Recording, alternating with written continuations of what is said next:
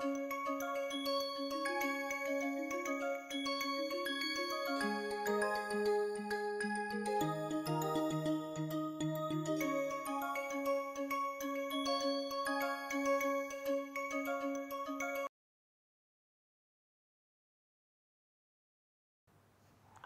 and welcome to module 44 of chemical kinetics and transition state theory.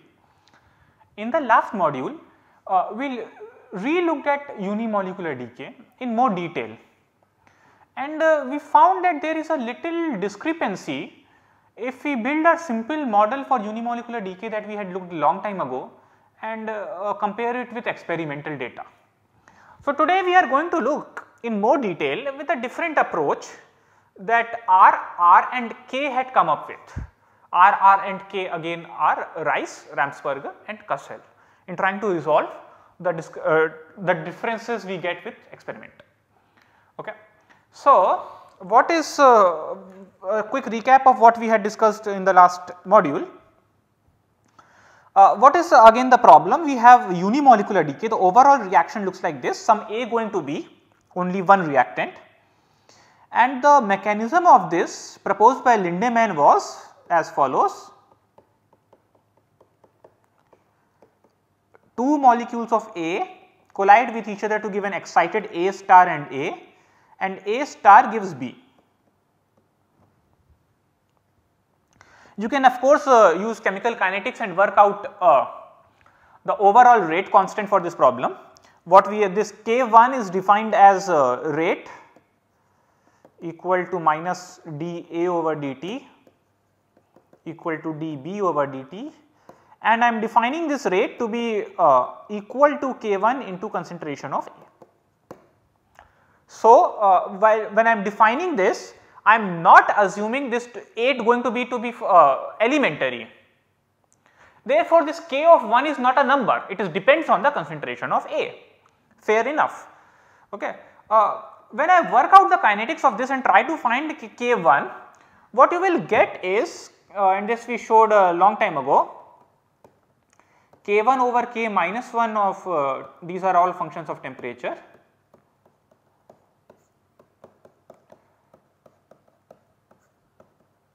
You will get this quantity. I am sorry, this is supposed to be A. The problem is that this result does not matches well with experiment. There are it has qualitative agreement, but not exactly agreement.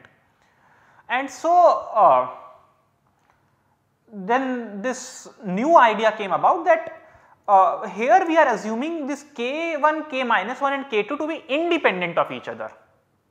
We are calculating them one by one as simple numbers at a given temperature, but that may not be right. Suppose this is A, this is B and this is somewhere A star, K1 is this, K minus 1 is this and this is K2.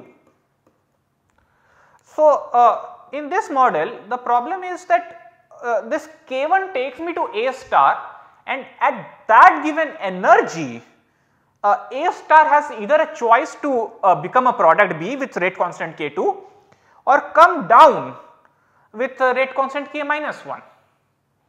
So, these are not I cannot calculate them as functions of temperature, I have to look at each energy what is happening. So, instead of writing this, we write it as a function of energy, the same quantity, and integrate over all possible energies above the barrier height. EA again is this barrier height. Okay. Below, if E is less than EA, we know that no reaction will happen. So, we integrate over all energies more than this barrier height. Alright. So, now the question becomes, how do I calculate K1, K minus 1 and K2? So, RR and K, Rice, Ramsperger and Cassel had given a recipe to calculate these, and that is what we will discuss today.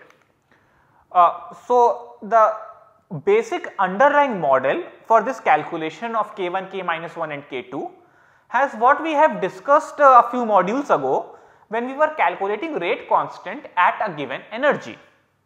Remember, now we are thinking of one given energy, calculate this K1, K minus 1 and K2 and then integrate over all energies. So, again that picture of constant energy calculation becomes important. So, the RRK model was that my molecule comprises a bunch of harmonic oscillators, and all harmonic oscillators have the same frequency nu. So, I have S oscillators with frequency nu, and the rate of the reaction is proportional to the probability that mode 1 has energy E greater than Ea, and I have arbitrarily chosen mode 1 to be the reaction coordinate. You could have chosen mode 7 or mode 9, whatever is your favorite number. 1 is my favorite number.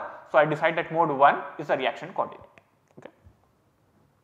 So, we have discussed this model before, and today we will use this model to calculate this unimolecular decay rate constant. Okay. So, the first thing that we have already solved for is the K2 of E. Once more, what is K2 of E?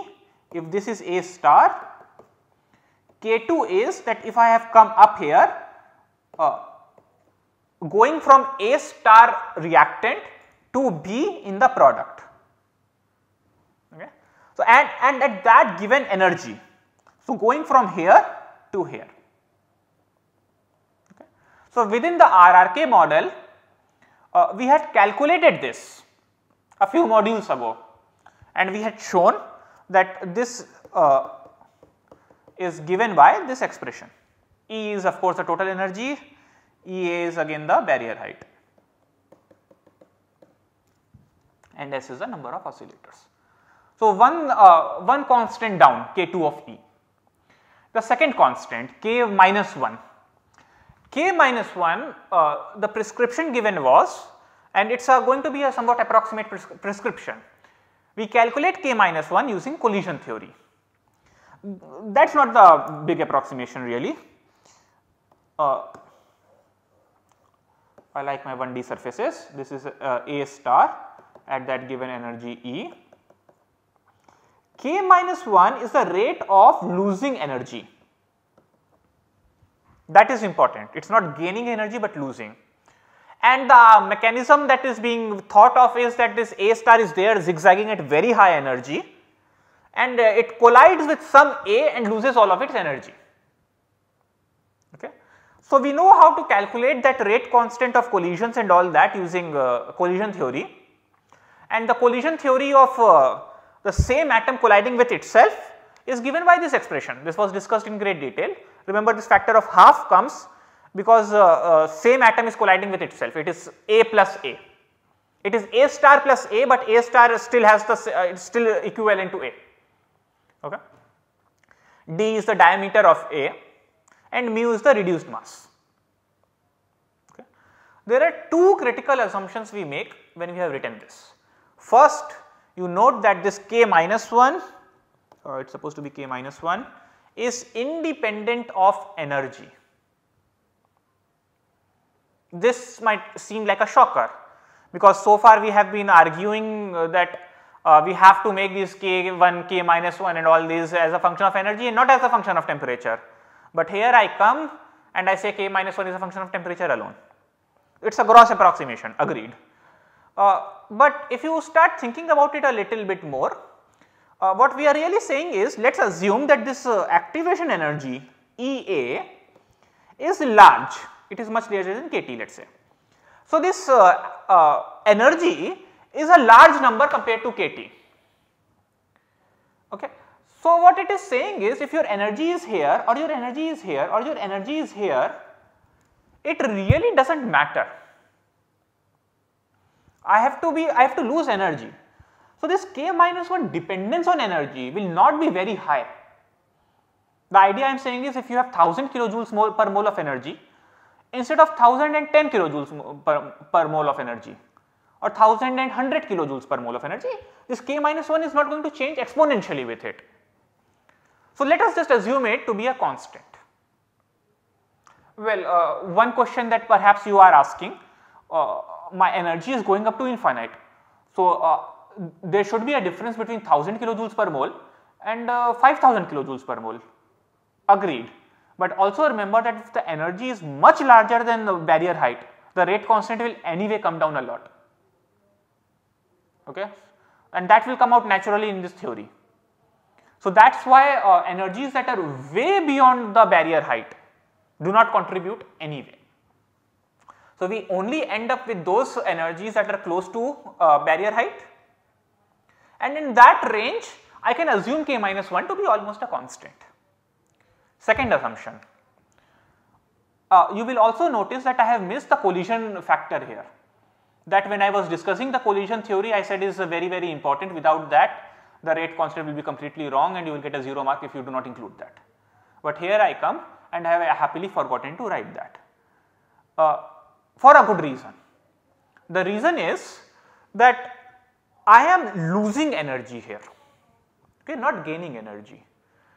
When you have already very high energy and if you hit another molecule, the probability is fairly high that you will just lose that energy, as opposed to if you have two molecules that are moving slower and they collide with each other and you gain a lot of energy. That is not as probable. In short, what I am saying is, you think of a ball and it's somewhat of an inelastic ball, and I throw it very hard at a wall. The probability is high that it is going to lose its energy. You will hear a loud thump and the ball is not going to do much. But the other way around, where you have a ball that is just let us say floating around on a wall and it gains a lot of thermal energy because of collisions, that is not as likely. So, that is why we assume the collision, this frequency of the collision factor is 1. Okay. So, these two assumptions are applied here. Okay. The final number is k1, but instead of finding k1 I will find k1 over k minus 1. Okay. K minus 1 I have already found. If I find k1 over k minus 1, I have also found k1. Okay. Why am I insisting on k1 over k minus 1 now? The reason is, think of this A in equilibrium with A star. Okay. So, 2A plus A. So, k equilibrium will be nothing but A star into A divided by A square is equal to A star over A, but k equilibrium is also equal to k1 over k minus 1. So, k1 over k minus 1 has a neat interpretation. This is relative population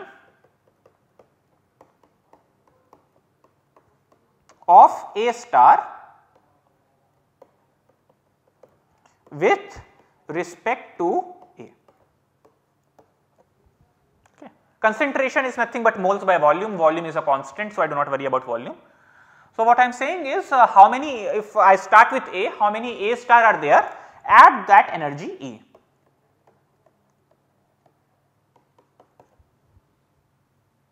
Okay.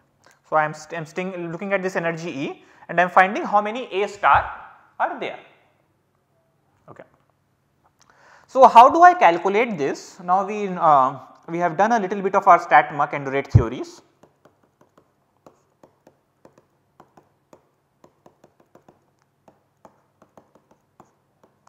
Well, this relative population is nothing but e to the power of minus beta E,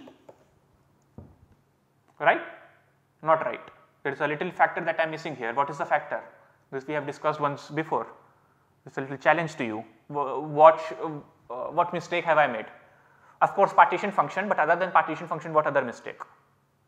Degeneracy, the density of states. So, at that given energy, G tells me the density that is already there at that energy or the degeneracy multiplied by the Boltzmann factor. So, Boltzmann factor gives me the overall ratio of energies, which energy is more prominent at a different energy, and G of E tells me within that energy how many states are there. Okay. So, this divided by an integral of all energies, that is my partition function now.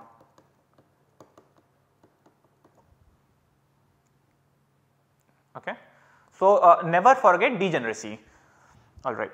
So, the idea is, let us say you have one state here as I am moving in energy and I have more states here. The point is, let us say E4 has only very few states and E5 has only even lesser state. So, even though E3 is higher in energy than E2, it still might be more probable because there are just more states there. So, you are just more likely to be found there. Okay. So, it is a competition between how high the energy is and how many states are accessible at that energy. So, you must multiply those together. Okay. Now, for our given model, which is a bunch of harmonic oscillators, we already showed what this G of E is. Okay. So, what we are going to do is use this formula that we had used before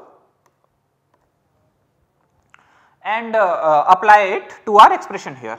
Let me just make one simplification.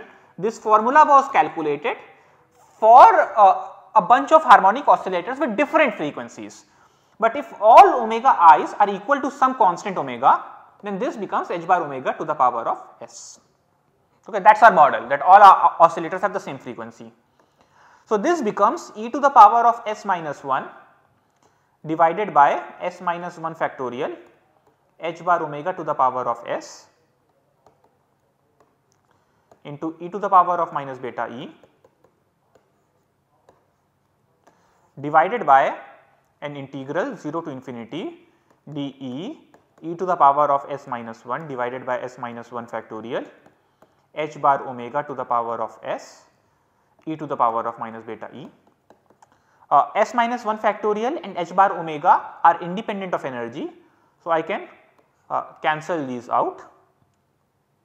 This is equal to e to the power of s minus 1 into e to the power of minus beta e. Now, look at what integral I am left with, and I have given you a general rule to do this kind of integral. Here my x is nothing but e, n is nothing but s minus 1 and a is nothing but beta. So, if I replace x with e, n with s minus 1 and a with beta, I will get exactly this integral here. So, this integral then becomes n factorial, n is s minus 1 divided by a is beta to the power of s. Okay. Beta is nothing but 1 over kT.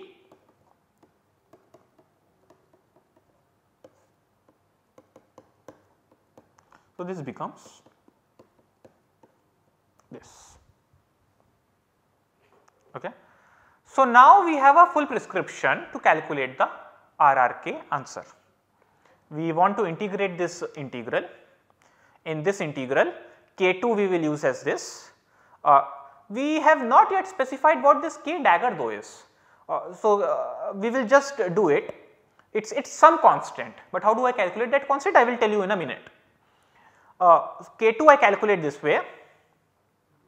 K1 over K minus 1 I calculated in the last slide, and K minus 1 I calculate using collision theory. So, I have all the components here and I can just do this integration. Even if I cannot even do it analytically, then I can always use a computer to do this integration. Okay.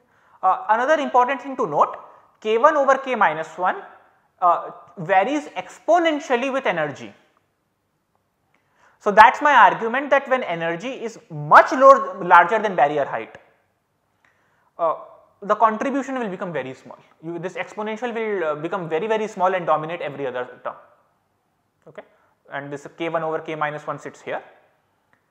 So, that is why for energies that are much higher than barrier height, the contribution is always small, and that is why for those terms this K minus 1, even if it is changing with energy, did not matter. Okay. So, now let us look at this calculation of this K dagger that I have been avoiding so far. Okay. We have some expression here now. I have substituted K1 over K minus 1 right here. To calculate K dagger, I will do the following. I will take the limit concentration of A goes to infinite. Okay. A appears only here. When A goes to infinite, A is in denominator here, this whole term becomes 0. So, I am simply left with 1 in the denominator. So, this is A to the power to infinite dE, e to the power of s minus 1, e to the power of minus beta e, divided by s minus 1 factorial kt, let me make it clear, kbt, better put Boltzmann name there. K2 is k dagger E minus Ea to the power of s minus 1. Okay. So, at least one term cancels here. So, I am left with 1 over s minus 1 factorial kt to the power of s into k dagger into this integral. To do this integral, I am going to do substitution of variable. I am going to define E prime as E minus Ea, dE prime will be equal to dE. When E prime is equal to Ea, when E is equal to Ea, E prime will be 0. When E is equal to infinite, E prime will be infinite. So, with that I put 0 to infinite here, dE is dE prime.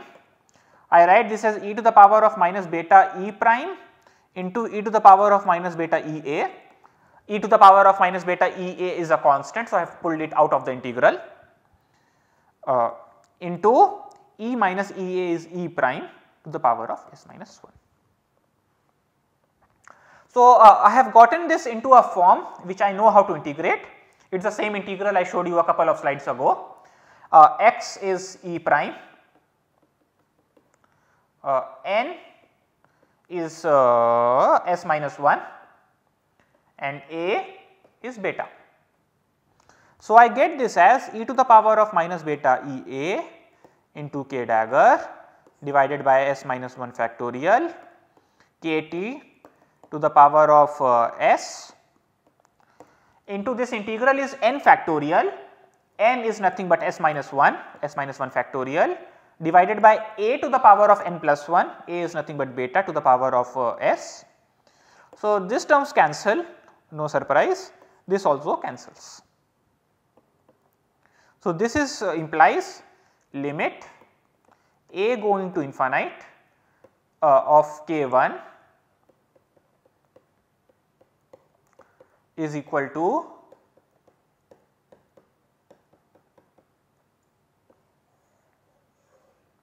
so this is an experimental recipe to calculate k dagger. We find this k1 experimentally at high concentration of A or high pressure of A. A is usually a gas. So, either way, even if you are in a solution, you can just make the concentration of A high. If you are in a gas, you make the pressure of A high, and then you calculate this K1, and then you can calculate EA with aid of some electronic structure calculation, and then from that you calculate K dagger. So, this portion comes from typically experiment, and this portion will typically come from either experiment or electronic structure calculation.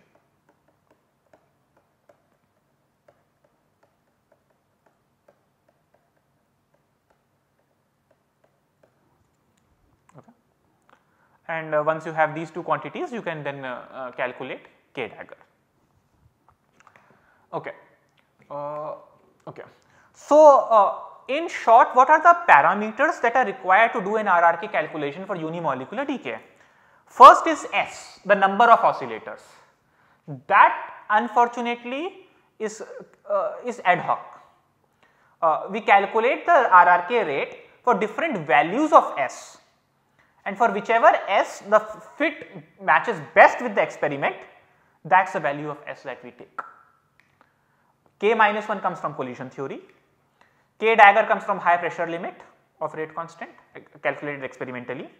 So, that is another unfortunate feature, that you have to rely on experiment and you cannot calculate everything from calculations. And E naught or EA I have been using, so I should stick to my notation. It comes from either experimental data or electronic structure calculations, that is the barrier height of course. So, let me just show you a comparison against experiment. This is a very famous paper. The original paper was in 1920s or 30s, I cannot remember. So, this is the isomerization of cyclopropane.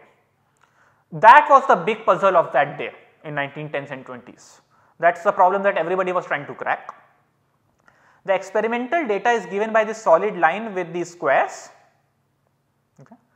If you use the Lindemann answer, which is the one which is what you calculate with K1, K2 and K minus 1 calculated constant temperature, what we were doing earlier, then you see some deviation, not a huge deviation agreeably, but not exactly right as well. Okay. Now, when we apply RRK theory for S equal to 13, no good reason why S should be 13 by the way. It just happens that S is equal to 13, you get the result which is almost matches the experimental answer over a very wide range of pressure. So, in the x axis we have essentially log of pressure, which is nothing but proportional to log of concentration. Okay. So, you can find more details in this paper as well, very famous paper. So, with that I summarize today that we have shown how to calculate the unimolecular decay rate constant using RRK model. Our model comprises a bunch of harmonic oscillators with the same frequency, and within that model we have a few parameters. We need to find S, which comes rather ad hocly, K minus 1 comes from collision theory, K dagger typically comes from high pressure limit of rate constant, and E naught or EA, which is the barrier height, comes from either experimental data or electronic structure calculations. With these you can calculate K2, K minus 1 and K1 and calculate this integral using a computer usually and calculate K1. Thank you very much.